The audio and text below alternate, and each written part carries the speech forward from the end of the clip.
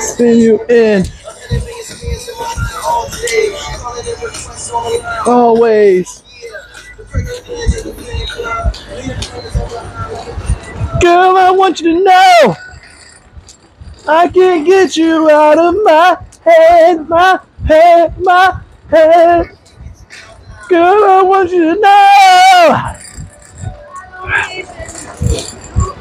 Oh, so much on my mind. So much running through my head.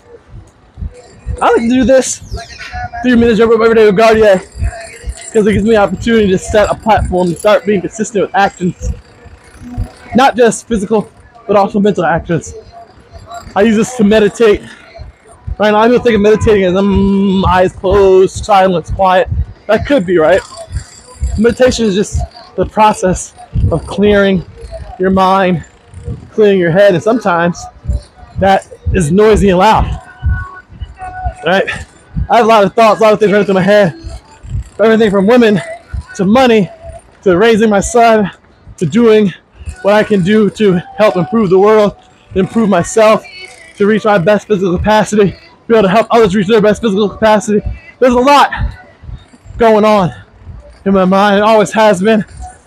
It can be a burden to some. I can look at it as a burden, or I can look at it as an opportunity to do more, to be more, to do better, to be better, right? I can do that selfishly, or I can do that compassionately through with others. So yeah, it's a lot going on. I have to make a decision about a situation, relationship that we both know the answer. We both know what's best, but not what we want. Sometimes what you want isn't what you need. What you need isn't what you want. Sometimes wants and needs are not compatible. They don't supplement or complement, right? They're against, they're anti one another. They contrast, they create difference. And so you have to make that decision. Do you go with wants or needs, right? Typically needs are what's better for you in the long run. Wants are better for you in the short term. So, I know what I have to do, so I'm gonna make that decision. Maybe not today, maybe let the week end and then make it.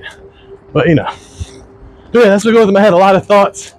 All right, seeing people succeed from the bottom, succeed at the top, seeing successes happen. What's going on with the world? It's a lot going on with the world right now. And it's on us as individuals to do within our own worlds our best and what's good. And that will ripple effect and impact the rest of the world. But when we operate selfishly from a place of individualism, it also ripples out and affects the world. And we see that when the world is not in a good place. And it seems to be crumbling and destroying and falling all around. But today's another great day.